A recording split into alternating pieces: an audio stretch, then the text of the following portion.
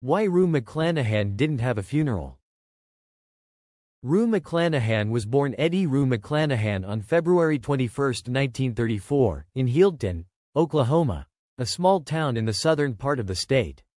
Raised in a deeply religious household, Rue was the daughter of Dreda Ruanell, a beautician, and William Edwin Bill McClanahan, a building contractor.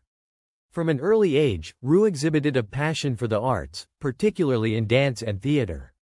She grew up during the Great Depression, which instilled in her a sense of resilience and resourcefulness.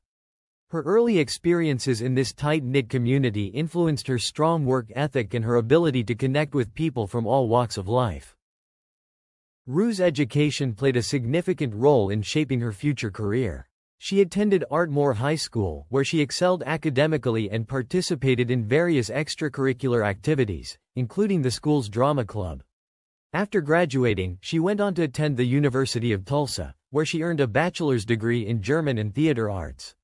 While in college, Rue honed her acting skills, performing in numerous stage productions. Her love for the theater was evident, and it was clear to those around her that she was destined for a career in the performing arts. Upon graduating, Rue moved to New York City in the late 1950s to pursue her dreams, where she immersed herself in the vibrant world of off-Broadway theater. Her early years in New York were marked by a series of small but significant roles that helped her build her reputation as a talented and dedicated actress. Rue's big break came in the 1970s when she was cast as Vivian Harmon, the scatterbrained neighbor of Maude Findlay on the hit television series Maude, which starred Bea Arthur. This role catapulted her into the national spotlight and showcased her incredible comedic timing. Her portrayal of Vivian was beloved by audiences, and it was clear that Rue had a natural talent for comedy. This success led to her being cast in another iconic role, Aunt Fran Crowley, on the popular sitcom Mama's Family in the early 1980s. However, it was her role as Blanche Devereaux on the beloved television series The Golden Girls that would forever cement her legacy in the annals of television history. The Golden Girls, which aired from 1985 to 1992, was a groundbreaking show that followed the lives of four older women living together in Miami. Rue's portrayal of the vivacious and flirtatious Blanche Devereaux was nothing short of iconic. Her character was unapologetically confident, embracing her sexuality and independence in a way that was revolutionary for television at the time. Rue's performance was a masterclass in comedic acting, blending charm, wit, and vulnerability. Blanche Devereaux quickly became a fan favorite, and Rue won an Emmy Award for Outstanding Lead Actress in a Comedy Series in 1987. The show's success and critical acclaim ensured that Rue's place in television history was secure. After The Golden Girls, Rue continued to work in television and film, appearing in various guest roles and made-for-TV movies. She reprised her role as Blanche in the short-lived spin-off series The Golden Palace, and made appearances on shows like Touched by an Angel and Law and Order. In addition to her work on screen, Rue was an accomplished stage actress, returning to her roots in theater throughout her career. She appeared in numerous stage productions, including The Women in Wicked, where she played Madame Morrible on the national tour. Rue's versatility as an actress allowed her to transition seamlessly between television, film, and theater, showcasing her incredible range and talent. Rue McClanahan's personal life was as colorful as the characters she portrayed. She was married 6 times, often joking that she was a serial bride. Despite the ups and downs of her personal life, Rue remained a resilient and optimistic individual. She was also a passionate advocate for causes close to her heart. Rue was a staunch animal rights activist, working with organizations like PETA to promote the humane treatment of animals. She was also a breast cancer survivor, having been diagnosed in 1997.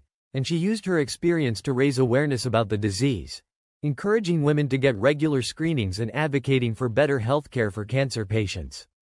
It was announced on January 14, 2010, by Entertainment Tonight that, while recovering from surgery, she had suffered a minor stroke. In March 2010, fellow Golden Girls cast member Betty White reported on The Ellen DeGeneres Show that McClanahan was doing well and that her speech had returned to normal. McClanahan died on June 3, 2010, at age 76, at New York Presbyterian Hospital after she suffered a brain hemorrhage. After cremation, her ashes were given to her family. Her death marked the end of an era, as she was the third of the Golden Girls cast to pass away, leaving Betty White as the sole surviving member at the time. Rue's legacy, however, continues to live on through her work. She left behind a body of work that has brought joy and laughter to millions of people around the world. The Golden Girls remains a cultural touchstone, with new generations discovering the show and falling in love with Blanche Devereaux.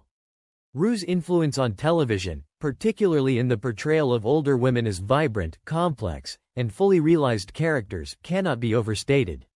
Her performances have inspired countless actors, and her work continues to be celebrated and appreciated by fans old and new. Despite her fame and the affection with which she was held by millions of fans, no traditional funeral service was held for McClanahan. This decision, though seemingly unconventional, was in line with her personal wishes and reflected the unique and private nature of her life off-screen. McClanahan's family chose to honor her memory in a manner that resonated with her love of simplicity and her deep connection to her fans.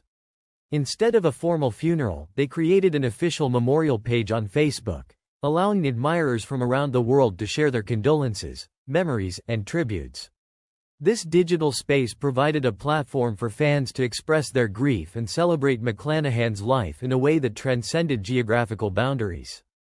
The use of social media for such a purpose was a relatively new phenomenon at the time, highlighting the evolving ways in which people were beginning to mourn and remember loved ones in the digital age. In addition to the online memorial, McClanahan's family arranged for 2 memorial services to be held during the summer of 2010, one in New York and the other in Los Angeles. These cities were significant to McClanahan's life and career, as New York had been her home for many years, and Los Angeles was where much of her work in television had taken place.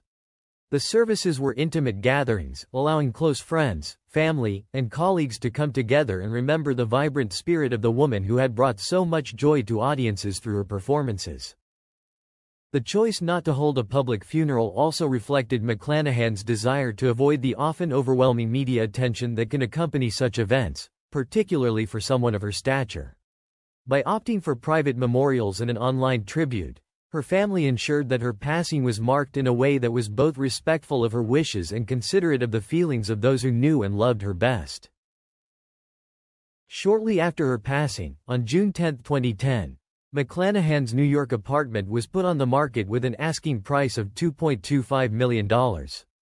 The apartment, located on East 56th Street in Manhattan, was a reflection of her eclectic and sophisticated style, filled with memories of a life well lived.